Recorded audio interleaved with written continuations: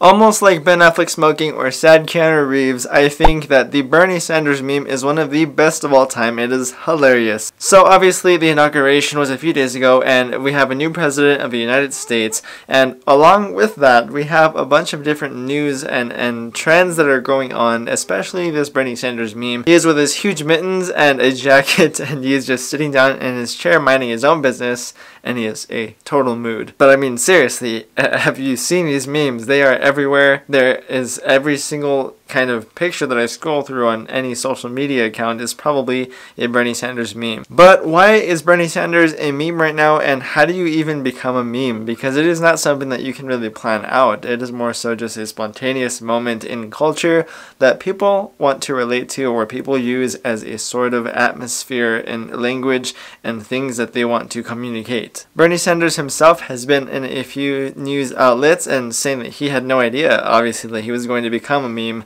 that he's seen all of these. And well, if you have seen these, then you know that he has been in wrestling, J. Cole memes. People put him next to Forrest Gump, or in UFC memes. One of the biggest things that I think that Bernie Sanders holds is a lot of brand awareness. I think that a lot of people know who Bernie Sanders is, and a lot of people want to know about Bernie Sanders and what he's up to, because he is a staple in what it is to be a celebrity, or what it means to be immersed in the world as part of a individual who speaks on the behalf of humans. Bernie Sanders is a politician, not that this is a political video. However, he is also in the entertainment industry now. Bernie Sanders knows how to use social media, therefore he knows what goes on and what can go trending. And it's not so much that he planned this out, but it is that he knows how social media works. So this means that he is more so immersed himself as part of, well, taking the capitalistic way of this moment. The dude went to go sell shirts of his own meme. He sold a bunch of shirts from the Bernie Sanders meme of Bernie Sanders himself, and he donated it to charity. So I think that if anyone is going to do that besides Mr. Beast, it is going to be Bernie Sanders. I mean, the dude is for legalizing weed, healthcare for all, stuff like that. So I think that the message behind him is what people are connecting to, and why they want to blow this meme up and just put it into every kind of thing that they have ever loved as far as pictures and stills go. Think about it this way. People are putting Bernie Sanders next to Deadpool. Like when he is on that ledge, they're putting him next to models. And they put him around Edward's back and around his shoulders like in Twilight. Things that Belle would do. Or Bella? What other meme do we all know about that is something cute, old, and adorable just to look at? Baby Yoda. Baby Yoda is old, however he is adorable. He is just this little baby that we could all cuddle if we had the chance. If you have a plush, you probably do the same thing. Bernie Sanders has pretty much the same effect on the United States and anywhere that there is internet and meme making. Which means that he is like everyone's cute grandpa that you just want to give a hug to and, well, just look at him because he is adorable. And I think it is more frequent than not that you have that figure that you can look up to and just feel comforted by, if you have a father or a mother or somebody that has comforted you in the past, giving you a hug in hard times. That is pretty much the same effect that Bernie Sanders gives to the world.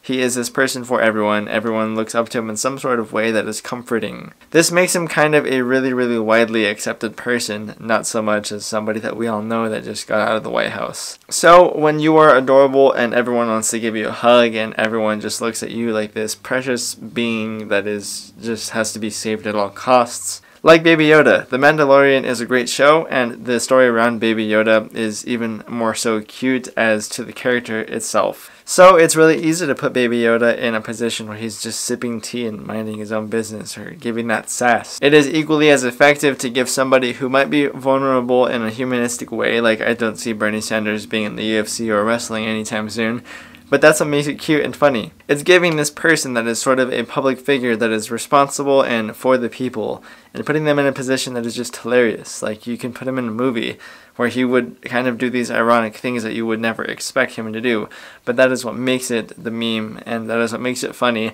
That is what makes it shareable, is Bernie Sanders doing a chokeslam or putting an armbar on somebody. Well, there you go, it circulates everywhere. So I don't know about you, but if you have any sort of social media platform, you probably have been scrolling through these memes and seeing a bunch of different kinds. They're all hilarious, and if you don't think so, then you're probably just taking it too seriously politically.